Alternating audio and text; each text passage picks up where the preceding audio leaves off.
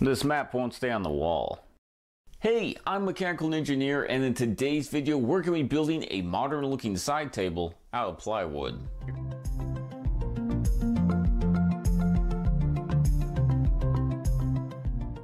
Not only do I love how this side table ends up looking, but it's also incredibly fun to build and relatively inexpensive since we are in fact making it out of plywood. And now the table I'm going to be making today is going to be 20 inches across, and I will leave a link for everything I used to make it down below, and in a short while I will of course be showing you how I made it. But with that being said, half the fun of building something yourself is also being able to design it yourself, so feel free to go crazy and freestyle. This video is meant to be more of a template than it is a step-by-step guide. But enough talk. With all that being said, let's get started. To get started, the first thing I'm going to do is head out to Home Depot to pick up a sheet of pine plywood. After we've got a chance to look through the stack and find a board in relatively good condition, we can go ahead and bring it back on home and begin cutting it into 3/4 inch square strips. There really isn't a set number of strips you'll need. That number will depend entirely upon the size of the table you want to make, but generally speaking, the more the merrier. I'm also going to cut out just 1 or 2 strips of oak wood so we can mix that within our table to help give it a little bit more pizzazz. Awesome, and now with a bunch of these cut out, we're going to want to start gluing and nailing them together, grain facing outwards in a triangular shape. Now we could just glue these together into a rectangle shape and then cut out our right triangle out of the center of that, but in order to save material, I like to cut the wood down beforehand. Now don't get me wrong, we're still going to have to cut the right triangle out after this, but this way we'll use a lot fewer boards and end up with a lot less waste. I realize that probably doesn't make any sense, so let me show you what I mean. All I'm really doing is cutting a few boards in half at different points and then arranging them in size, smallest to largest, and gluing and nailing them together into our triangle shape, as you can see here.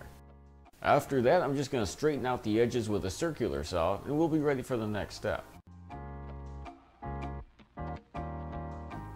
Perfect, and now here comes the fun part. We're going to want to take the rest of our strips and start gluing and nailing them anywhere and everywhere we want. The more random and unpredictable you get with it, the cooler the finished product will be. But this is going to be a table, so don't build up. Keep it as flat as possible. When we're done, we're going to cut this whole piece into a large circle. So to minimize wasted material, what I like to do is choose my center point now. Let's make our center point right about here. And now we just have to add material within a 10-inch radius of our center point and we should be golden. As you can see, because of how our triangle is set up, we only need to add a few boards over here to hit our 10-inch mark, but are going to need to add quite a few over here to hit it. But as long as we keep all that in mind while we build this, we'll be able to stretch out our strips a lot longer and will greatly minimize any wasted material. So let's go ahead and get started, but don't forget to sprinkle in your oak strips every now and then to add a little bit of flavor.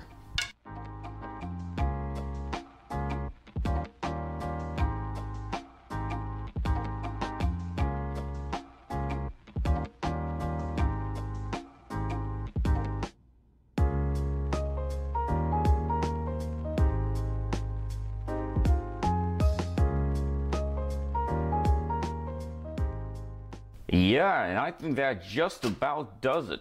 Bug.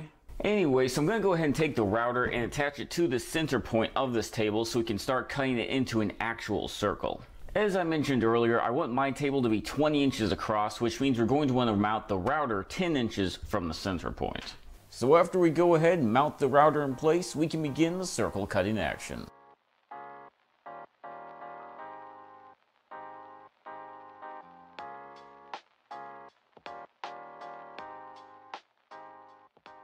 Now that is looking pretty good, if I may say so myself. I'm really starting to like this. However, we are not out of the woods just yet. We still have a whole bunch of sanding to do, so let's get on that.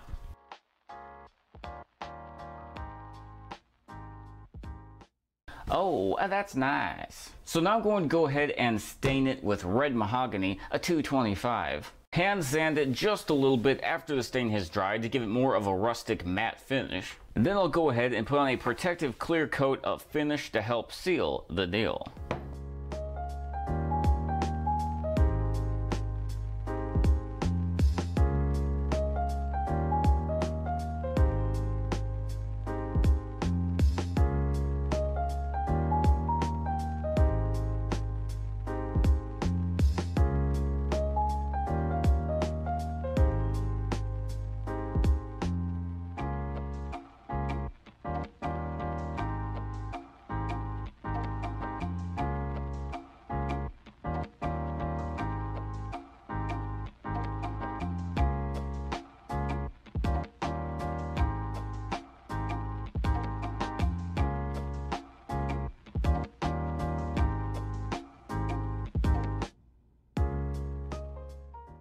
here we are with it dry, and I think it looks pretty awesome. Definitely very shiny. And so that brings us to the final step of the table making process, and that is adding legs. Here I have some metal legs I picked up on Amazon for about $4 or $5 each. They are super strong, and I think they have the perfect look we're going for to complete the table. So let's go ahead and add them.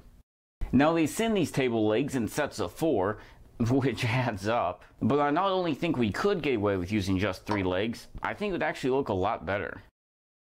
So I'm going to go ahead and see if we can't triangulate the positioning, and then we can get to drilling.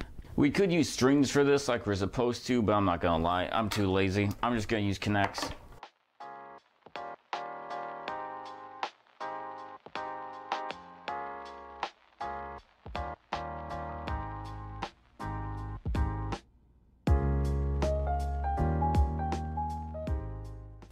With that, I think we're done.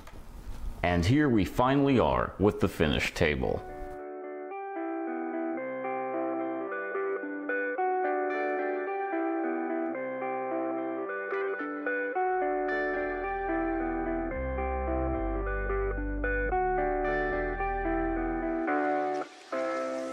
Now while I was building this, I started thinking that you could do all sorts of cool patterns on top, or maybe even add more or fewer legs, so I built an alternate version. As you can see, this one has 4 legs instead of the 3, which I changed my mind, I do actually like. And all the wood grain extends from an off-center start point, which I think gives the table some nice contradiction.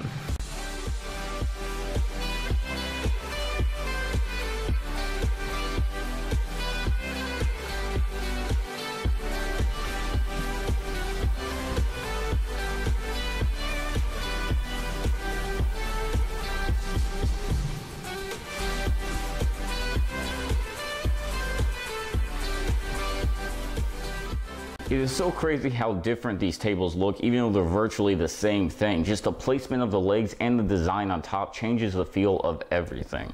I'm not gonna lie though, although I love them both, I think I'm gonna have to go with a 4-legged one as my favorite. But what do you guys think? Which table do you like better? The 3 legs or 4? Let me know in the comments down below. But hey, thank you so much for guys watching. I hope you did enjoy this video, and if you did, please feel free to hit the thumbs up and subscribe. And everyone, I'll see you next time. Thanks for watching, and please feel free to subscribe.